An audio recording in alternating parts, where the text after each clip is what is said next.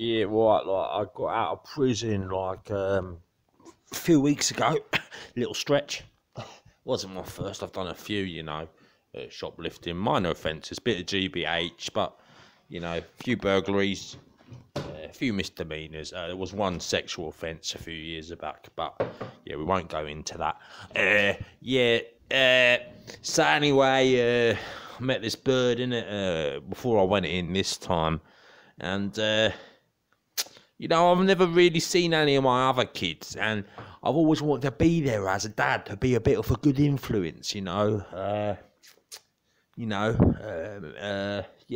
So that's what we're thinking now. We're thinking, we got to that stage of our relationship. I mean, we've been together now properly 2 weeks, and it's going well. And we're thinking it'd be nice to have a kid. I can be there for it.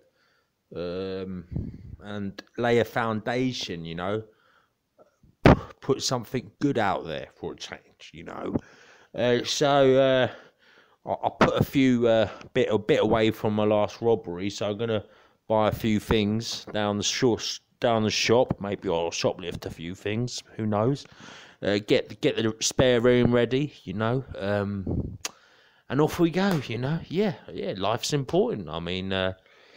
I know life's important because 50% of mine I've been in jail, So I know life is important. Life is very important, and I'm going to make some more, all right?